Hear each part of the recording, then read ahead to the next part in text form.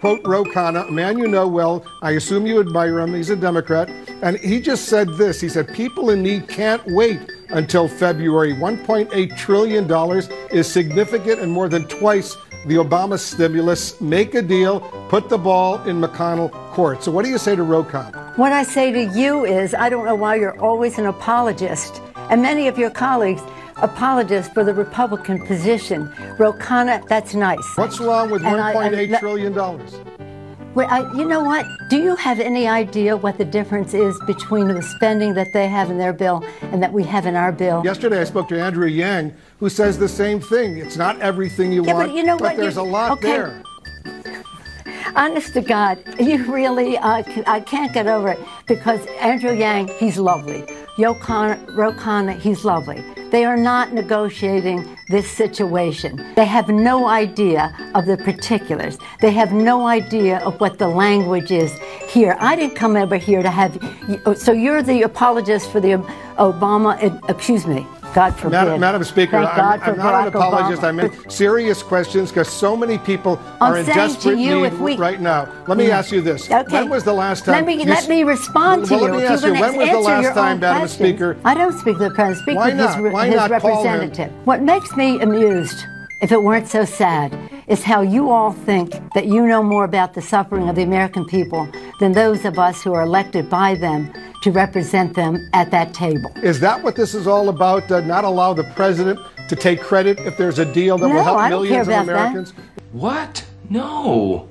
With all due respect, and you know we've known each other a long time, you really don't know what you're talking about. And I have only the greatest respect for you. So do the math. Madam Speaker, I have only the greatest respect for you. $1.6 trillion. $1.8 trillion. $1.8 trillion is a lot of money.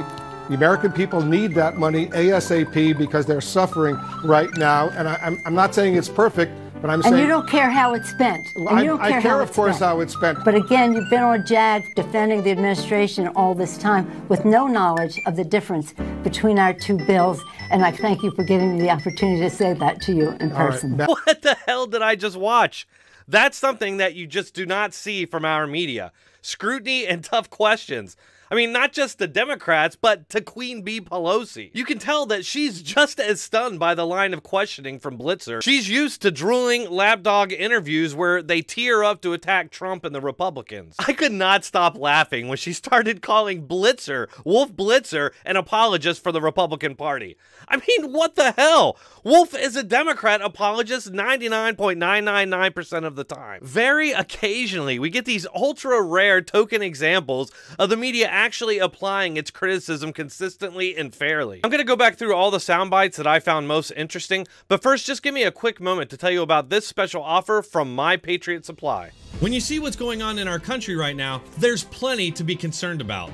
Social unrest is making life very uncomfortable, and it could quickly get worse. These are realistic dangers, so don't let yourself be caught unprepared. Here's what to do right now. Go to www.preparewithdronetek.com and start building your emergency food supply today. The experts at My Patriot Supply are the only people I trust and use. And right now, you can save $100 off a full 4-week supply of delicious, nutritious meals the whole family will love. My Patriot Supply makes it easy to be prepared at all times. And saving $100 off a life-saving 4-week supply of food is too good to pass up. The second half of 2020 is gonna be wild. So go to preparewithdronetek.com and get ready right now. That's preparewithdronetek.com.